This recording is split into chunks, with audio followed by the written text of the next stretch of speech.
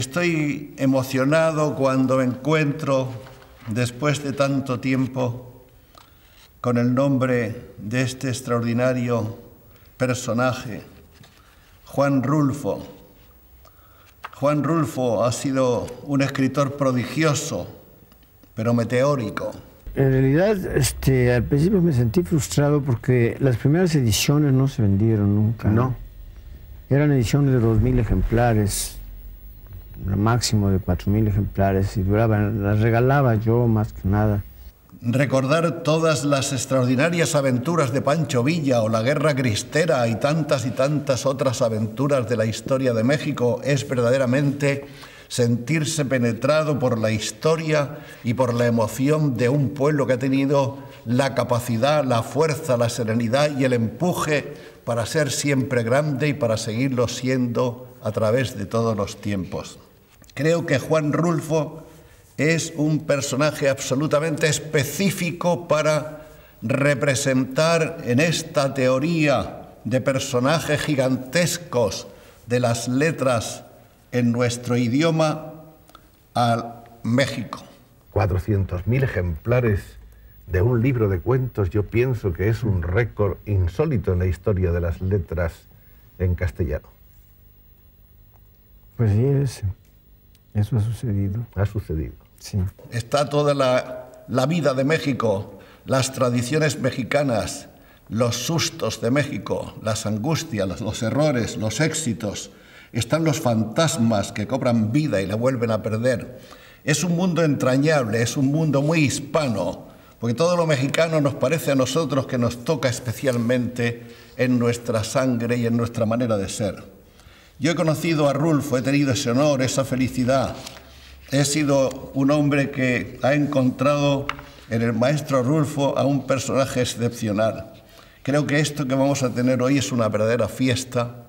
Es un personaje único, es un personaje del que nunca van ustedes a olvidarse. Está también en esta videoteca de la memoria literaria para que ustedes puedan tenerlo siempre acompañándoles en su casa y darse un tequilazo de vez en cuando con Juan hablando ahí en su televisor.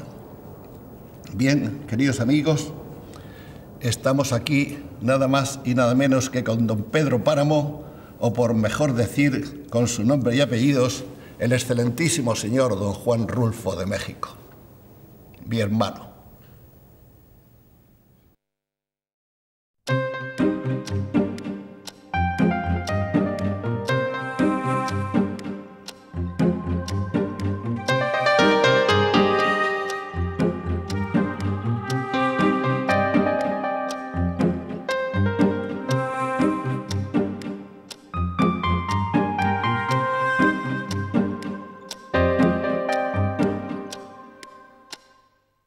Me llamo Juan Nepomuceno Carlos Pérez Rulfo Vizcaíno.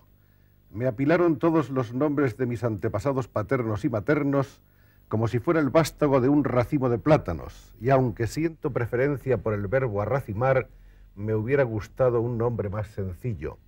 En la familia Pérez Rulfo nunca hubo mucha paz. Todos morían temprano, a la edad de 33 años, y todos eran asesinados por la espalda. Estas son palabras de Juan Rulfo, recogidas por María Teresa Gómez en el libro Juan Rulfo y el mundo de su próxima novela. Nos hace muy felices tener aquí al gran maestro mexicano de la novela, uno de los grandes de la narrativa contemporánea, y acaso, y sin acaso, uno de los seres que escribiendo han logrado con un solo libro una reputación universal, el respeto y la admiración de todo el mundo y la consideración de un fuera de serie.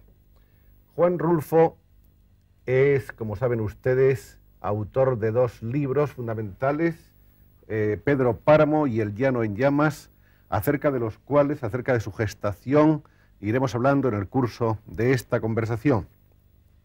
Vamos a empezar, si le parece a usted, maestro Rulfo, por el principio, es decir, por esa evocación de quiénes eran sus antecedentes familiares. ¿Quiénes eran los Pérez Rulfo? Bueno, pues los Pérez Rulfo en realidad eran un apellido compuesto, ¿no?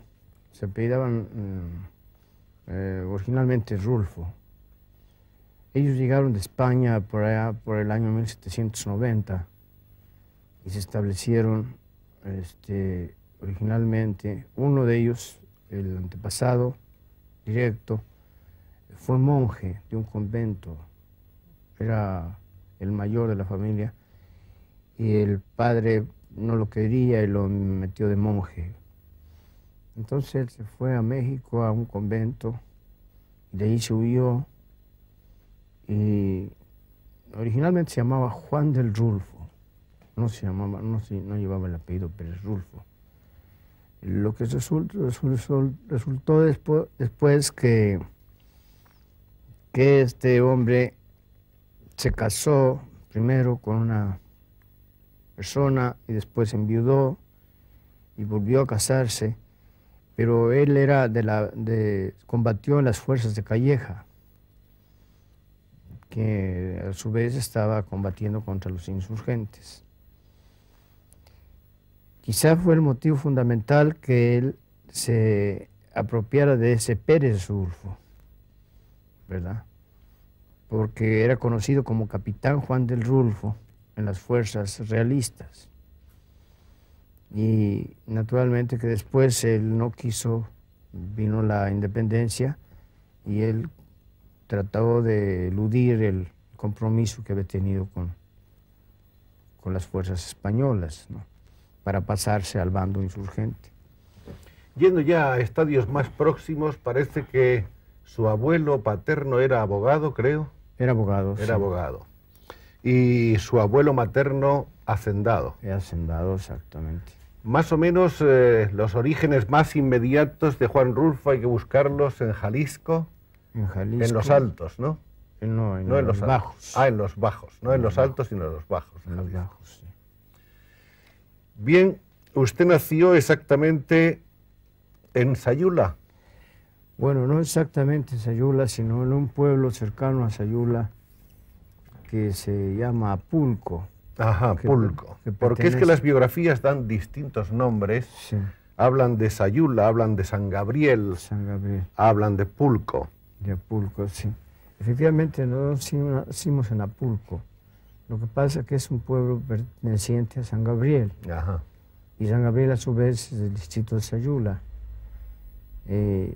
Y como es un pueblo que no aparece en los mapas, no figura en los mapas, ¿no?, siempre se da como origen la población más grande.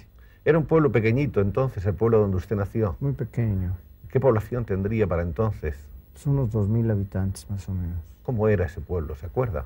Pues era un pueblo en una barranca, ¿verdad? Con calles torcidas todas. Empinadas. Empinadas. Mi abuelo construyó en realidad casi todo el pueblo. El puente sobre un río, la iglesia también. Él fue el autor de la construcción de esa iglesia. Y en realidad creó el pueblo. Pero vino después la rebelión cristera y entonces hubo una concentración y a toda la gente de los pueblos pequeños los concentraron a las ciudades más grandes. Fue cuando nosotros nos pasamos a vivir a San Gabriel. Porque parece que efectivamente la revolución cristera fue especialmente dura con ustedes. Con nosotros, efectivamente. Parece que sus padres y otros parientes próximos perdieron prácticamente todo lo que tenían. Todo, sí. No hubo más remedio que irse a probar en otro lugar. Claro. Esa revolución ocurrió en los años 1926 a 1928. Exacto. ¿Usted querría explicarnos un poco por qué se les llamaba los cristeros? ¿Cuál era el fundamento de ese nombre y de esa revolución? Bueno, los cristeros nacieron cuando se aplicó la Constitución mexicana de que debía haber un cura por cada 10,000 habitantes. Naturalmente que el pueblo se opuso, ¿no? Entonces los sacerdotes cerraron las iglesias y dejaron el culto cerrado también. El pueblo protestó primero con boicots de distinta forma, después se levantó en armas. tomó las armas, se fue a defender lo que llamaban ellos la santa causa de Dios, ¿no? Y esta rebelión en realidad tiene un origen más bien matriarcal. El fenómeno curioso fue que las mujeres fueron las que hicieron la revolución cristera, porque el decirle a un hermano, a un esposo o a un hijo, no eres hombre, si no te vas a pelear por Dios, por la causa de Dios, pues era una ofensa muy grande, ¿no?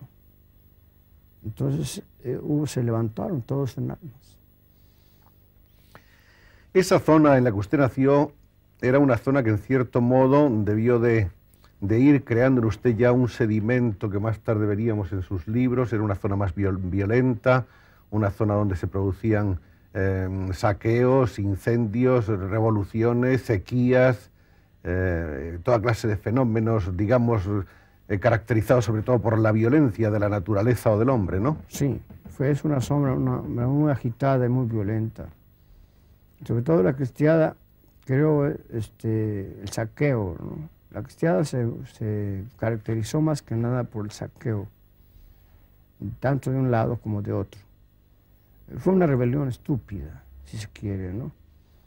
Porque ni los cristeros tenían posibilidades de triunfo, ni los federales tenían las suficientes, los suficientes recursos para acabar con estos hombres que eran de tipo guerrillero, ¿no? Además, las mujeres tenían que luchar contra las mujeres, porque ellos, el motivo principal era atacar al hombre.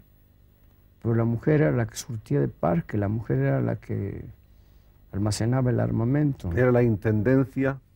Era la intermediaria entre el hombre y el cristero. Y entonces eso lo dejó pasar por alto el gobierno federal. Y mientras las mujeres se movilizaban libremente, ¿verdad?, por el campo, por todas partes, llevando armamento, pues era difícil terminar con la rebelión. De ahí de Sayula salieron siempre, y sobre todo en esa época, y posteriormente también, muchos hombres emigrando hacia Tijuana, hacia la frontera con los Estados Unidos, para buscar trabajo como braceros, que era por lo menos más seguro, ¿no? Muchos. La mayor parte de la población de Tijuana y Mexicali es de Jalisco. Es de esa zona de Jalisco, precisamente. De Jalisco. Bien, quedamos entonces en que en principio su familia era una familia acomodada, aunque perdió sus bienes en esa revolución. En los primeros meses de esa revolución usted sufrió una pérdida terrible para un niño que fue la de su padre, ¿no? Sí. Fue mi abuelo y mi padre, los dos. Los dos murieron en esa misma época. Fueron dos golpes tremendos, ¿no? Sí. Y enseguida murió mi madre, a pocos años también. Después murió su madre. Usted estaba estudiando para entonces en las monjas josefinas de Guadalajara. Con las monjas josefinas de San Gabriel. De San Gabriel. Pero precisamente cuando vino la rebelión cristera, clausuraron los colegios, entonces nosotros nos fuimos a Guadalajara. A la muerte de sus padres, prácticamente usted se quedó con casi ningún pariente próximo que pudiera realmente tener la responsabilidad de cuidarse de usted.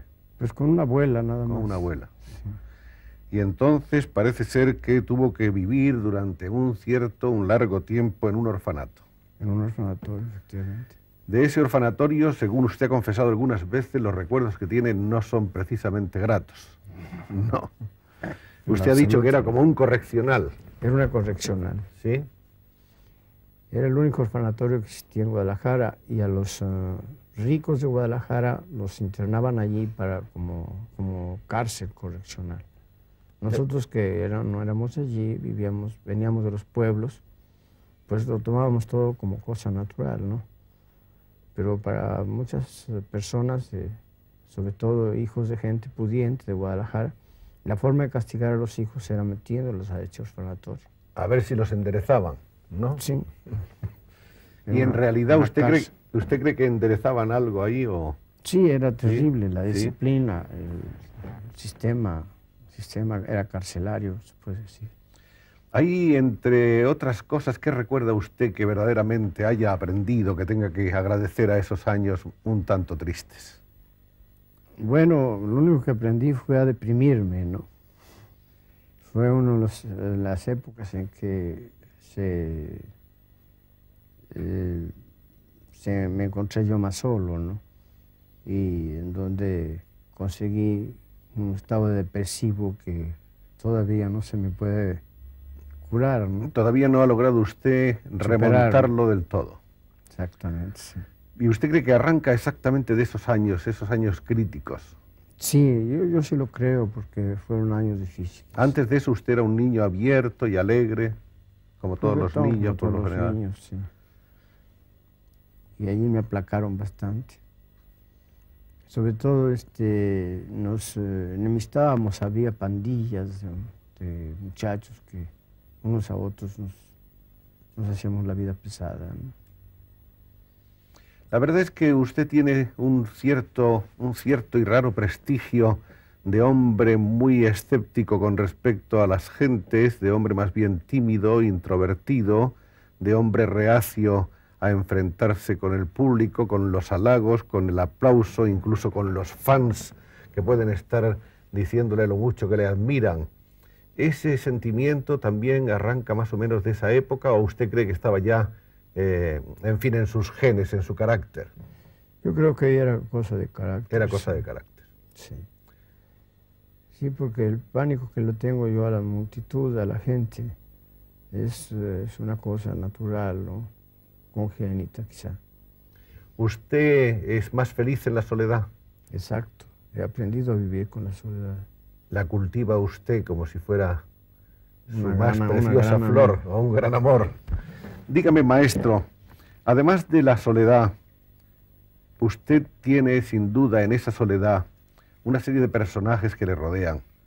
Yo estoy seguro de que usted tiene sus fantasmas más o menos vivos o muertos con los cuales usted mantiene una especie de diálogo constante, que acaso sean esos personajes que usted ha arrancado de la realidad de su pueblo. La preocupación que siente usted en general por el hombre y por la violencia en la que el hombre tiene, en el estado de violencia en que el hombre tiene que vivir siempre, está constante en toda su obra. Sí, efectivamente, pero es una violencia y un medio de vivir, se puede decir, creado, es decir, imaginado. No he conocido yo gente violenta. ¿No? No he vivido tampoco fuera de esos años, primeros años de la cristiada, no he vivido en una zona agitada.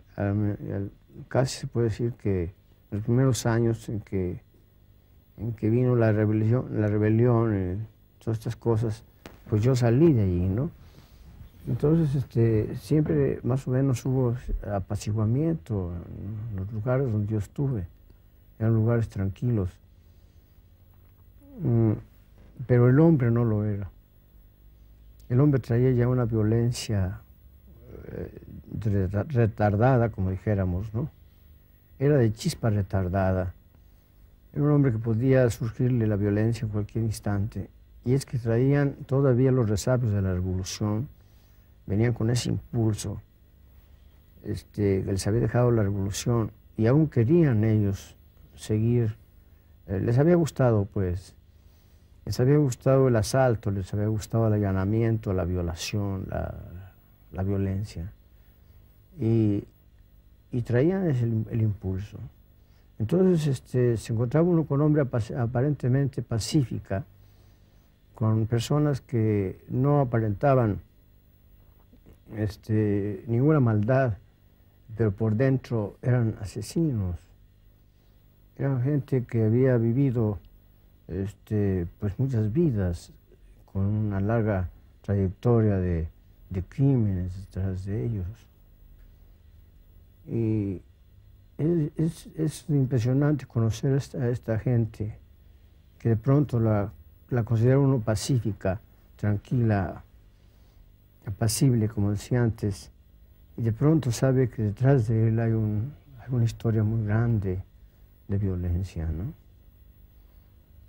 Entonces esos personajes se me han grabado y los he tenido que recrear, no pintar como ellos eran, sino que he tenido que revivirlos de alguna forma, imaginándolos como yo hubiera querido que fueran. Entonces el proceso de creación que sigo en estas cosas no es propiamente desde la realidad, tomando las cosas de la realidad, sino es imaginándolas. La realidad es solo el punto de partida y después hay una recreación total. Total, sí. Lo único que hay de real es la ubicación. Ubicando el personaje, ya le doy yo cierta realidad aparente, ¿no? Y después tengo que inventarle también el modo de hablar, de expresarse, porque ellos no se expresan así. Lo curioso es que usted, que es un escritor, en fin, con una gran economía de palabras, que no trata de decir con demasiados adjetivos las cosas, ni siquiera los paisajes o los fondos sobre los que se siluetan los protagonistas de la acción, siempre el paisaje de una manera o de otra está dicho, aunque no sea más que en el diálogo. Ese llano, ese páramo, esa calidad del paisaje, esa luminosidad y esa violencia del paisaje está descritas casi sin quererlo. Yo pienso que esa es una de las mayores virtudes que tiene su prosa, en el sentido que usted no ha intentado hacer descripción y nos la da. Sí, yo le agradezco muchos conceptos, pero ya le digo, cualquier persona que tratara de encontrar esos paisajes, encontrar esos motivos que han dado origen a esas descripciones, no las encontraría. Ha sucedido con frecuencia. Personas que han querido ir a ver, nos pasó hace poco, se quería hacer un número, una revista literaria dedicada al llano en llamas, entonces se quería fotografiar la zona, la región. Nunca se encontró el paisaje. Se querían retratar los rostros de los personajes, porque los personajes no tienen rostro, quizá usted haya observado eso también. No, pues la gente es común y corriente, ¿no? Como en todas partes. No había nada especial. Se ha dicho de usted, entre otras tantas cosas, que usted es un novelista telúrico, que es un hombre que está, en fin, enraizado a la tierra y que nace de la tierra. Se ha dicho de usted que es un poco un naturalista también, sin embargo. ¿Usted tiene grandes devociones por los escritores que pudiéramos considerar dentro de esas clasificaciones? Sí, efectivamente. Los que aman la naturaleza, los que están entregados a ella un poco. Pues sí, pero la naturaleza en función del hombre, ¿no? Del hombre. Como el caso de José María Arguedas. Exacto. ¿Verdad? Que también tenemos mucha similitud hasta en la forma de pensar. Pero el hecho es que sí hay una consecuencia lógica en todo esto, irracional, si se quiere, aunque sea una contradicción, ¿no? Porque los personajes son irracionales, actúan en forma irracional, sin razón ninguna, y se les quiere dar, simplemente se les quiere caracterizar bajo el punto de vista de la lógica, ¿no? Y estudiando lógicamente a la gente, se encuentra con que hay contradicciones constantes. Entonces, para mí, el ideal no es reflejar la realidad tal como es. Porque tal como es, la hemos, sobre todo la realidad actual, ¿no? La estamos viviendo, la estamos leyendo en la prensa, la estamos viendo por la televisión, estamos viviendo todo nuestro mundo actualmente día a día. Entonces, no podemos, al menos, de repetir lo que está diciéndose, lo que se está diciendo. Creo en eso, no sé si comentaba con usted, esa idea que tenía Arguedas precisamente, ¿no? De que al autor, al escritor, quizá hay que dejarle el mundo de los sueños, ya que no puede tomar el mundo de la realidad, ¿no? Diríamos que el mundo de la realidad se ha convertido en información, en periodismo, Exacto. y que por lo tanto el escritor tiene que vivir el otro mundo, el mundo de los sueños o el mundo del pasado, el mundo de la creación, no del reflejo de la realidad directa. Exacto, tiene que crear otra realidad. Vamos a continuar con su vida. En Guadalajara fue donde hizo usted sus estudios primarios y además estudió usted contabilidad. ¿Por qué fue eso de estudiar contabilidad? Bueno, en aquel tiempo se estudiaba contabilidad como una especie de muleta para, al salir de la escuela, tener un medio de trabajo que le permitiera a uno seguir estudiando otras cosas, ¿no? Entonces era la muleta, la contabilidad. No había otras carreras prácticas o más bien funcionales. En el año 33, tenía usted 15, emigró a la Ciudad de México, donde estuvo usted cubriendo diversos tipos de empleos más bien raros, ¿no? Sí. Por ejemplo. Pues fui agente de migración, ¿verdad? Fui recaudador de rentas, y hice una bola de cosas. Al mismo tiempo que eso, reanudó usted sus estudios en tanto que trabajaba y estuvo usted cursando literatura en la universidad. La Facultad de Filosofía y Letras. En Filosofía y Letras. En ese famoso departamento de inmigración, donde usted consiguió el empleo en el 1935, trabajó usted, según parece, durante una década. 10 años, exacto. Sí. ¿Y qué cosas hacía usted en esa oficina? Perseguir extranjeros. Perseguir extranjeros. Sí. Extranjeros que estaban clandestinamente. Sí, extranjeros ilegales. Sí. Ilegales. Es el trabajo de los trabajadores, de los agentes funcionarios de inmigración. Sí. Durante la guerra estuvo usted ocupándose de nunca capturé ninguno. Usted no capturó nunca, ¿no? Durante la guerra se ocupó usted de la distribución de las tripulaciones de los barcos alemanes que llegaban a México. ¿Cómo sabe usted todas estas cosas? Bueno, no sé, yo he reunido algunos datos y parece que este es uno de ellos, ¿no? Sí. Efectivamente, tuve a mi cargo la tripulación de los barcos alemanes y italianos que se refugiaron en México, en los puertos mexicanos durante la guerra. ¿Y usted entonces los internaba? No, no estaban internados. ¿No? ¿Qué hacía con ellos? Tenían a la ciudad de Guadalajara como cárcel. Ajá, vivían en la ciudad. Vivían en la ciudad libremente, ¿no? Y solamente todos los días les pasábamos lista. ¿Y los barcos estaban en calidad de...? Los barcos, el gobierno se apoderó de ellos. El gobierno se apoderó. Eran barcos tanques, eran barcos petroleros, la mayor parte, excepción de uno de ellos que era el transatlántico Orinoco. Y los puso a navegar con bandera panameña. Después hundieron dos de esos barcos. El Lucifero, que le habían puesto portero del llano, y el otro, el Rin, que se llamó Cerro Azul. ¿Y quién los hundió? Les estallaron las galeras porque las tripulaciones eran tan buenas. Nuestras tripulaciones eran tan buenas para operar estos barcos. Eran barcos muy modernos. Y los no quisieron utilizar a los tanquistas, a los foquistas, ¿no? Se llaman.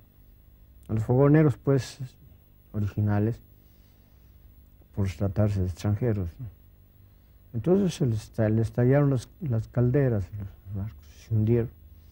Pero dijeron que eran submarinos alemanes, porque se hundieron a 300 metros de la costa. Que eran los submarinos alemanes que habían ido hasta allá a hundirlos, ¿no? En operación de represalia, ¿no? Sí. En el año 1940 dicen que tomó usted la pluma con ánimo literario por vez primera. Quizá el dato no sea de una gran precisión, pero lo que sí parece es que entonces escribió usted una novela sobre la Ciudad de México que usted acabó por destruir. Sí, efectivamente. ¿Había escrito algo antes que eso o eso fue realmente lo primero que escribió? Lo primero que escribí fue esa novela. Esa novela. Una novela bastante grande, sí, bastante extensa, sobre la Ciudad de México. ¿Y por qué la destruyó? ¿No estaba contento con ella? Era muy mala. ¿Le parecía a usted entonces o le sigue pareciendo ahora? Me sigue pareciendo ¿Sí? muy mala, sí. Retórica y alambicada, llena de... Llena de los pecados de la juventud, Exacto. los pecados literarios de la juventud, ¿no? Sí. Usted no... Le di una vez a Juan Rejano, cuando ellos llegaron, un pedazo, un capítulo de esa novela para que lo publicara en una revista que hicieron ellos, que se llamó Romance, que es la revista de los republicanos españoles. Y nunca lo publicó por malo. Así era de mala, sí, realmente. Al maestro no le gustó su primera novela, novela al parecer un tanto hipersensible, École. en la cual pretendía analizar la soledad de un campesino trasplantado a una gran ciudad moderna como era la Ciudad de México, en Distrito Federal. Entonces tenemos que esperar 2 años más, hasta 1942, para conocer el primer cuento de Rulfo, La vida no es muy seria en sus cosas, que publicó usted en una revista de Guadalajara. Sí. En la revista... En la revista América. América. Sí. En 1945 aparece otro cuento, Nos han dado la tierra, que recogerá más tarde en el Llano en llamas. En 1947 empezó usted a trabajar en publicidad, en el departamento de ventas de una firma fabricante de neumáticos. La Goodrich Euskadi. ¿Y usted qué tenía que hacer ahí? ¿Pensar eslogans para anunciar los neumáticos? Bueno, originalmente sí, estuve muy poco tiempo en publicidad. Después fui agente viajero, agente vendedor. Después fue usted vendedor de neumáticos. Vendedor de llantas, sí. ¿Por todo el país? Por todo el país. ¿Cómo se le daba la venta de neumáticos? Muy bueno, muy bueno. Se venden solos. Sobre ruedas. Sí. En 1953 publicó El llano en llamas, una colección que contenía entonces, me parece que eran 15 cuentos, la primera edición, sí, y de la que se han hecho tantas ediciones que puede ostentar fajas como esta realmente asombrosas. 400.000 ejemplares editados hasta la fecha, que es una cifra ante la que se siente uno verdaderamente asombrado y disminuido. 400.000 ejemplares de un libro de cuentos, yo pienso que es un récord insólito en la historia de las letras en castellano. Pues sí, eso ha sucedido. Ha sucedido. Sí. ¿Y qué sintió usted cuando se dio cuenta de que tenía esa enorme capacidad de llegar al público con sus cuentos? Bueno, en realidad al principio me sentí frustrado porque las primeras ediciones no se vendieron nunca. ¿No? Eran ediciones de 2.000 ejemplares, un máximo de 4.000 ejemplares, y duraban, las regalaba yo más que nada. Los libros que circulaban era porque yo los había regalado, regalaban la mitad de la edición, en fin, cosas así. Hasta esta generación ha empezado ya a leer el libro, ya a buscarlo. Y son en estos últimos años es donde han tenido sus tirajes. Bueno, por supuesto, El llano en llamas está traducido a gran cantidad de idiomas. Una de las últimas versiones que aparecieron es la alemana, que fue presentada este año en la Feria Internacional del Libro de Frankfurt, que estaba un poco bajo el signo de la narrativa hispanoamericana. Después de estos tipos y paisajes de Jalisco recogidos en El llano en llamas, en el año 53-54, obtiene usted una subvención de la Fundación Rockefeller, Sí. que es la que le permite a usted realmente dedicarse con una cierta calma a escribir su novela. École. Y tardó usted en escribirla realmente muy poco tiempo. Sí, como 4 o 5 meses. Fue un récord, ¿no? Porque usted es un hombre más bien lento para escribir. Sí. Bueno, la verdad es que la novela ya estaba escrita. Estaba totalmente en su cabeza. Sí. Fue nada más cuestión de trasladarla, de darle desarrollo. La novela nació exactamente en 1995. De ella hay diversas versiones, no tenemos aquí más que alguna. Por ejemplo, esta.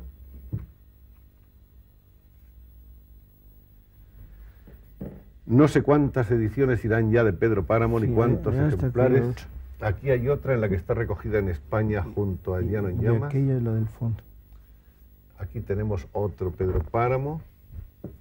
Yo tengo otra edición que me parece que es venezolana y no sé si tengo también una cubana. Una cubana, sí, que no he podido traer. En fin, no sé cuántas, como cuántos ejemplares deben ir ya publicados de Pedro Páramo. Como medio millón. Medio millón. Sí. Esta novela, una novela en cierto modo no considerable por el número de páginas, es decir, por lo voluminosa, ha dado a Juan Rulfo una absoluta notoriedad, un enorme prestigio, un puesto de primer plano indiscutible dentro de la narrativa hispanoamericana de nuestros días. Hecho ciertamente también, y en eso sigue usted marcando récords, hecho desconocido hasta ahora. Porque los escritores generalmente llegan con una, con dos, con tres, con cuatro obras, pero usted con una sola novela consiguió el consenso general y el éxito. Pues ha tenido esa fortuna este libro, sí. Bueno, ya hablaremos después de Pedro Páramo. Yo quisiera que sigamos ahora un poco paseando la mirada por su vida, que es una vida en cierto modo tan atrayente por tantas cosas. No sé quién le descubría tantos. No sé si hemos visto una foto que teníamos de los padres de Juan Rulfo, creo que sí. Aquí tenemos otra fotografía que vamos a conocer ahora, en la que están su esposa y su hija. En 1970 el maestro Rulfo recibe el premio de letras de su país, de la República de México, que vamos a ver ahí, firmado por el presidente de la República, Gustavo Díaz Ordaz.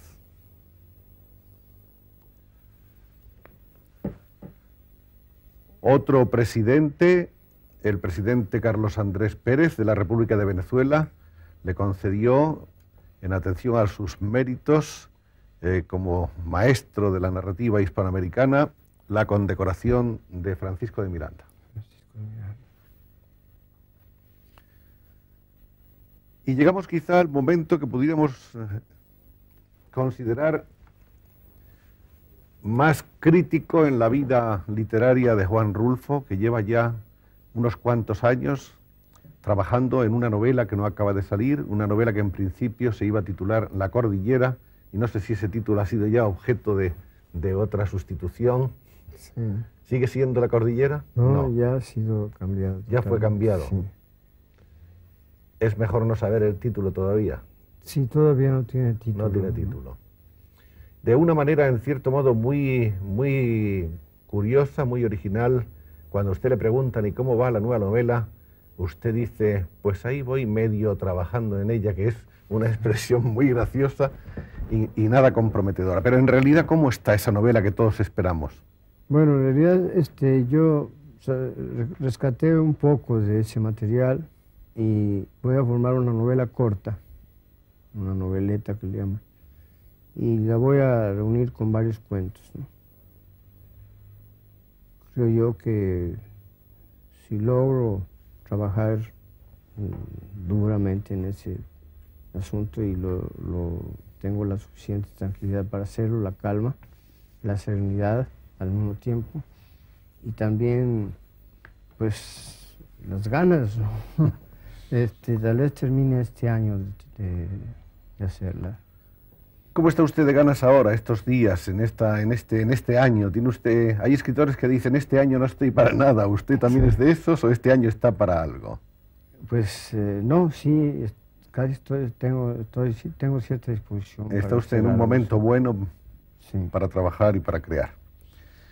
Hay aquí un disco muy curioso, del que tenemos en el atril la portada, y aquí tenemos el reverso, donde la propia voz, la voz viva de México, la voz viva de Juan Rulfo, está relatando dos de sus cuentos. Es un disco que ha tenido naturalmente un gran eco en su país y que yo pienso que para todos los innumerables seguidores y admiradores del maestro es una joya, es verdaderamente algo muy valioso. Hablemos un poco de Pedro Páramo. Mirándolo ahora desde la perspectiva de los años transcurridos, ¿usted está plenamente satisfecho de esa obra? Bueno, en realidad La he olvidado ya, ¿no? Hasta cierto punto. Me he olvidado de ella como una cosa ya del pasado, ¿no? Han surgido ciertas inquietudes de parte de, como digo, la nueva generación que apenas está leyéndola, que tiene una serie de problemas para entenderla. También yo los tuve para escribir, la verdad, pero sí. En realidad fue considero que es una novela difícil, ¿sí? Una novela difícil, pero que fue hecha con esa intención. De que se leyera, se necesitaba 3 veces leerla para entenderla. Y como le decía antes, mi generación no la entendió, ni la consideró nunca interesante. Y las actuales generaciones la entienden y la aprecian, como usted dice. Al menos eso veo por los tirajes que ha alcanzado últimamente el libro. Se dijo que su técnica era muy complicada. Se dijo que recuerda un poco a Faulkner. Sí. ¿Faulkner es escritor de sus predilecciones o no? Bueno, sí, efectivamente, pero no tiene influencia de Faulkner. En realidad había una manera muy personal ahí de narrar, una manera de contar desde todos los planos posibles, desde todos los puntos, hacia adelante, hacia atrás, de costado, a saltos. Es realmente casi un planteamiento maquiavélico, ¿no?, de la narración. Sí, está roto el tiempo y el espacio, ¿no? Y es que pues, se trabajó con muertos y eso facilitó el no poderlos ubicar en ningún momento, sino poderlos dar esos traslados, hacerlos desaparecer en un momento preciso y volverlos a aparecer después, ¿no? En realidad es una novela de fantasmas que de pronto cobran vida y la vuelven a perder. Y sí, sigue siendo complicada, ¿no? Sigue siendo complicada, pero en cierto modo usted no piensa que ha sido un punto de partida para, no solo para que lo entiendan a usted, sino para las generaciones las nuevas generaciones que empiezan a escribir. ¿No está habiendo quizá ya un grupo de jóvenes escritores rulfistas que en cierto modo usted ha creado una escuela, ha señalado un camino? Pues sí lo ha habido, pero ha sido difícil. Ha sido difícil por la estructura misma de la obra, ¿no? Es decir, es difícil volver a escribir una novela así, porque está estructurada de tal forma que llega aparentemente a no tener estructura, cuando es lo que sostiene a la novela, la estructura, ¿no? Desde el punto de vista de la técnica, ¿qué otros escritores vivos hispanoamericanos de hoy le interesan a usted? Bueno, me interesa Juan Carlos Sonetti, es el que hablábamos el otro día, es Carmeta, un joven escritor mexicano que está empezando a escribir, que se llama Arturo Azuela. Y en cuanto a una técnica muy moderna y muy difícil también, en el sentido de utilizar un lenguaje nuevo, es Salvador Elizondo.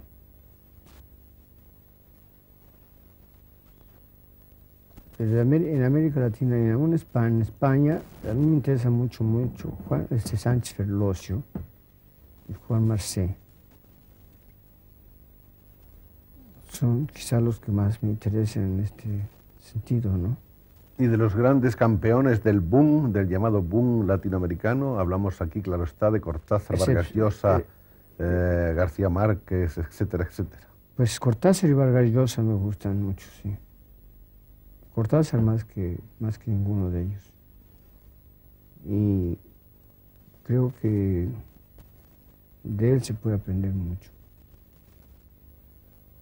Escritor difícil también cuando se lo propone, y de técnica compleja. Claro. Pero sus narraciones cortas es muy sencillo, es muy sorprendente además, ¿no? ¿Qué conoce usted de España, maestro Rulfo? Pues de España conozco bastante. Algunas ciudades muy interesantes como Segovia, Ávila, Toledo, Barcelona, Gerona. Me interesa sobre todo la zona románica de España. Una de sus aficiones, si no estoy mal informado, es la fotografía. Creo que usted, cámara en ristre, se pasea por los paisajes de su pueblo y supongo que ahora lo hará por los nuestros, retratando monumentos, recuerdos arqueológicos e históricos, ¿sí? Lo hice en un tiempo, sí. Sí, me gustaba mucho la fotografía. Me gusta mucho. ¿Le gusta a usted la televisión? Claro, sí. Sí. Bastante. Maestro, no sabe usted lo que nos ha gustado tenerle aquí, que haya usted aceptado nuestra invitación y que al fin y al cabo de los meses le hayamos visto sentado en esta silla que estaba deseosa de albergarle por un ratito, y sabiendo además lo que a usted le cuesta, en fin, exponerse a la curiosidad de la gente, le estimamos doblemente esta gentileza, esta deferencia que ha tenido para con nosotros. Pues para mí ha sido un gran honor. Ahora solo nos falta esperar que llegue pronto ese nuevo libro suyo, porque como está viendo usted por las tiradas, en España tiene usted tantos lectores por lo menos como en México y en cualquier otro país. Sí, pues, ¿verdad? Pues para mí ha sido un gran honor estar aquí con ustedes. Muchas gracias. Sobre todo con ustedes, que le agradezco tanto esta oportunidad y que me ha sacado de mis casillas, puesto que no acostumbro, quizás es el primer programa donde yo participo. Esa es precisamente ese carácter de excepción y esa generosidad suya es lo que queremos agradecerle especialmente, maestro. Pues, muchas gracias. Las gracias son para ustedes.